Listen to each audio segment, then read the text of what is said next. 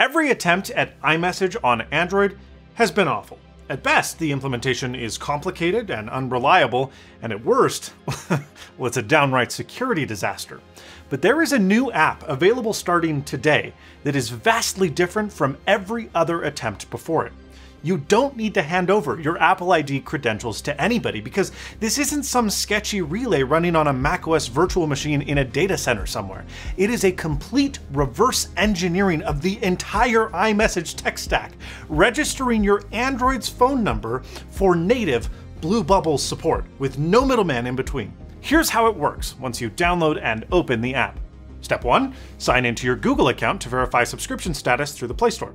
Step 2, enable notifications. Step 3, sign up if you haven't for the $2 per month subscription following a 7-day trial. Step 4, enable on-device permissions to import your previous SMS conversations and your contacts list. And step 5, start using iMessage. That's literally it. If this sounds too good to be true, I don't blame you, but let me explain everything in detail that you need to know.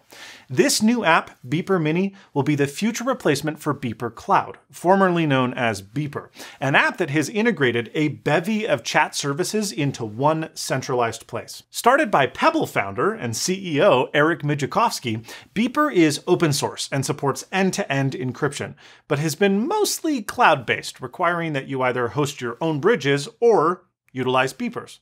And until today, just like Sunbird, Nothing Chats, AirMessage, and others, Beeper would 1. Ask you for your Apple ID, 2. Create a new macOS virtual machine on a real Apple computer in a data center somewhere, 3. Log into that macOS instance using the Apple ID that you gave them, and then 4. Relay those messages through that Mac to your Android phone to pretend as though you were an iPhone.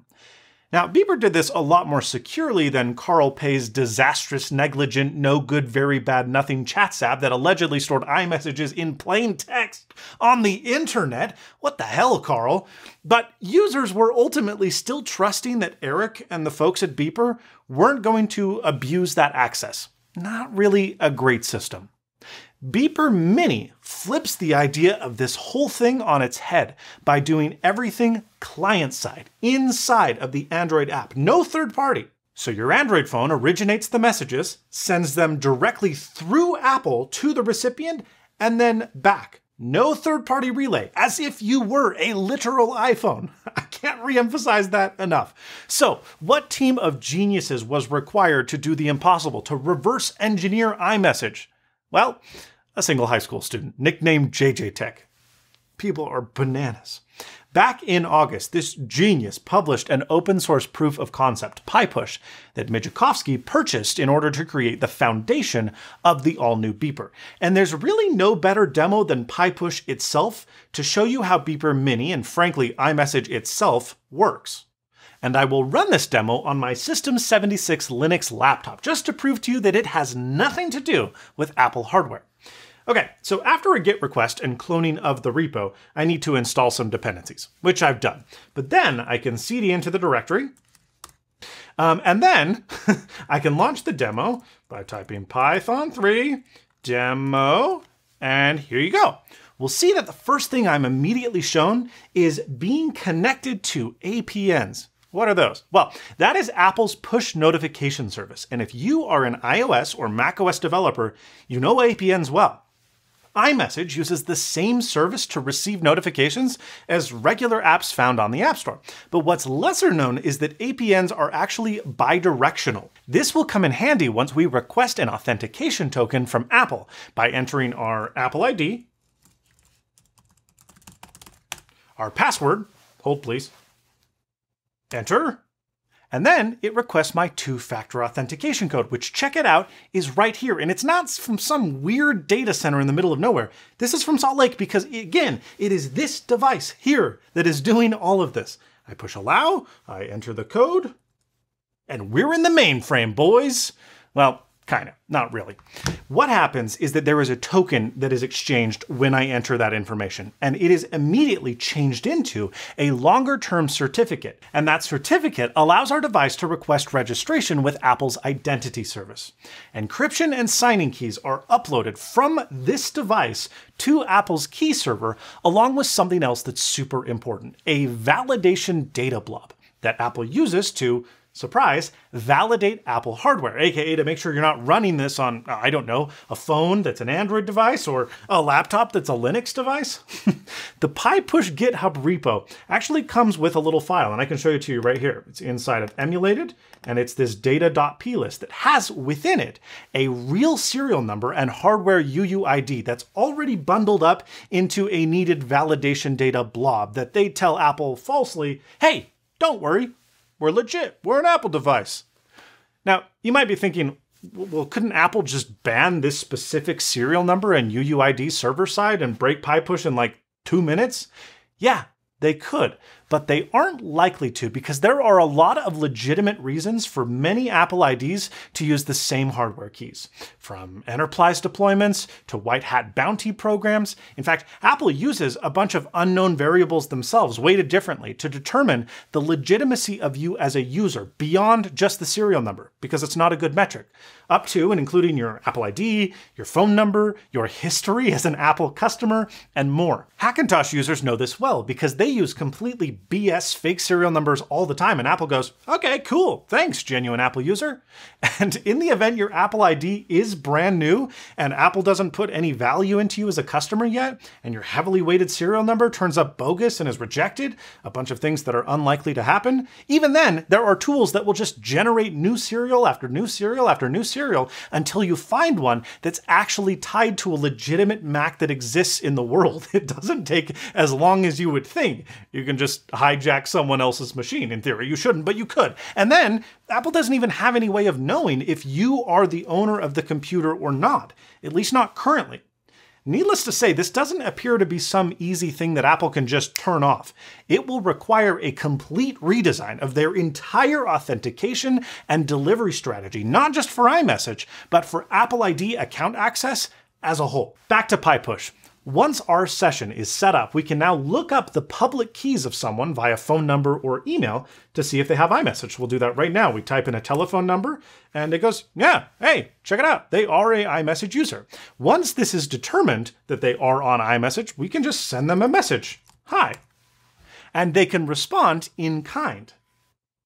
Hey, there it is. Again, this is just using keys and certificates on device, on this computer. And that is the foundation of, well, Beeper Mini. But Beeper Mini is a lot more than just a command line tool. For starters, as mentioned previously, turning over your Apple ID is not required. The Beeper team actually figured out how to register Android phone numbers with iMessage, no Apple hardware required at all. Instant green to blue bubble conversion. That said, you can log into your Apple ID if you would like to use either an email instead of a phone number, or, important to me, to send and receive using other Apple devices like the iPad or the Mac. And it just works as if this was an iPhone. So cool. And just with pypush, Beeper states that your credentials are sent directly to Apple for enrollment, and then the certificate and keys are stored strictly on device. The only involvement Beeper has outside of what a normal iPhone might is handling notifications. Because Apple's APNs require a persistent connection, and that they can because they're built into the literal operating system, Beeper couldn't really be a reliable messaging app without running 24/7 in the background, just like pypush has to on the desktop to continue functioning. So, to continue supporting push even when the app is closed or when your phone is off or you've lost service or whatever, Beeper built an APN to BPN, Beeper Push Notification Bridge, for use when Beeper Mini isn't running at all. They connect to Apple's servers on your behalf to listen for messages, and then they push them through Android's FCM notification system to your device. Beeper states that they can do this while maintaining complete privacy because they only receive the push credentials that don't give them access to message content, but does allow them to nudge the Beeper Mini Android app on your phone to, number one, wake up and open in the background, number two, to have your phone then send the keys to Apple, and then three, to, well, download, decrypt, and process incoming messages. Though they explain this in their documentation and state its security, they do also let you disable them entirely if it's not something that you're comfortable with. Okay, so that's great and all, but I'm not a freaking nerd. What can this app actually do? Well, I have been using a pre-release version of Beeper Mini for several days now, and it is surprisingly polished. Given that it's actually iMessage, it does the stuff that you would expect iMessage to actually do. It supports not just one-on-one messaging, but also group chats, with group chat titles and participant lists, just like on iOS. High-resolution images and video can be sent and received. You can edit messages, and you can also unsend them. Read receipts are sent and received. Typing indicators, yeah, those are supported, as are tapback reactions. You can reply to threads. There's native support for sending and receiving voice messages. Stickers and GIFs work, and more. It's amazing how well fleshed out this thing is. Now, there are a few small things that are missing. It will suggest that you share your contact info like on iOS, but instead of doing what an iPhone would do, it just sends your contact vCard. It works, but it's not quite as elegant as the real deal. There's also no live location sharing, yet, says Beeper. Interesting. There are no message effects, and obviously there's no support for FaceTime audio or video, though perhaps Beeper could integrate a web view, because that is something that's kind of supported by Apple on Android. But really, the only thing that Beeper doesn't think will ever be supported is iMessage games, and well, duh, that makes sense, because that's all facilitated through the iOS App Store. Beeper Mini is very, very reliable for a 1.0, but it's clearly a 1.0. Beyond the features I listed, you can mark messages as unread and mute threads, but that's basically it. There's no support for standard SMS or RCS. You'll still need to use Google Messenger or an alternative app for that, but it is coming, apparently. Eric tells me that Beeper will be working on moving the rest of their 15 messaging services from their original app into Beeper Mini's new architecture over time. And when the transition is completed, Beeper Mini will just be renamed to Beeper, and the Beeper of yesterday, which is now called Beeper Cloud, will disappear. But I had some questions for Eric, like, is this legal? I mean, surely harvesting macOS hardware keys in order to circumvent Apple's entire authentication system must violate some sort of end-user license agreement, right? And while they might turn a blind eye to a high schooler doing it for fun with pypush, they might not be so forgiving if it's a well-known Silicon Valley entrepreneur monetizing the workaround. While I suppose that Eric can't really be sure Apple won't bully him with a civil case, he does feel pretty confident that at least legally there are protections afforded by DMCA's Section 1201F, which states that reverse engineering for the purposes of interoperability is protected. And, well, I honestly don't really know if there's a better example of that than Beeper Mini. Frankly, one of the things Eric mentioned that really struck a chord with me as an Apple user is that this isn't just a way to bring blue bubbles to broke boy Android users. It's a way to improve the messaging experience and security for Apple's own users. Apple has intentionally, for years, made messaging Android users a horrible, insecure experience, just because they can. It's the reason why the green bubble thing is a thing. Apple executives talked over 10 years ago about bringing iMessage to competing platforms, but many feel that Apple avoided it for fear of losing customers to Android. If Apple did feel that way, it was irrational and stupid. It was then and it continues to be today, because iOS has oodles of amazing features that are worth staying for. And if iMessage really was the only thing keeping users on this side of the aisle, well then boy, Apple is screwed, because this won't continue on forever. Now, yes, Apple is bringing RCS to iOS next year, but they're not implementing Google's flavor of RCS with end-to-end encryption. They're adopting the older, dated version supported by the GSMA. And Apple says that they will be working with the GSMA over the coming years to bring end-to-end encryption to the standard as a whole. And I think that'll be a good thing when it happens, but that's not going to happen tomorrow, next month, or probably even next year. You can get a better experience than next year's RCS today. And I think that's wicked cool.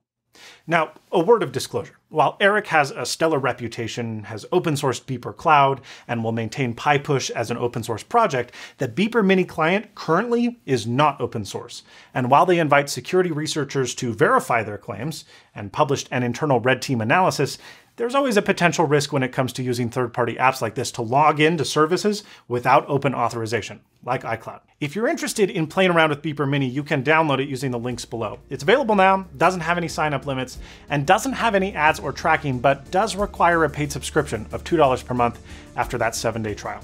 This video hasn't been sponsored, by the way. No money has or will change hands, but I just think it's a really cool app, and I'm super excited for a more unified messaging future. Thank you so much for watching. I don't care if you think WhatsApp is better, and as always, stay snazzy. See you later, folks.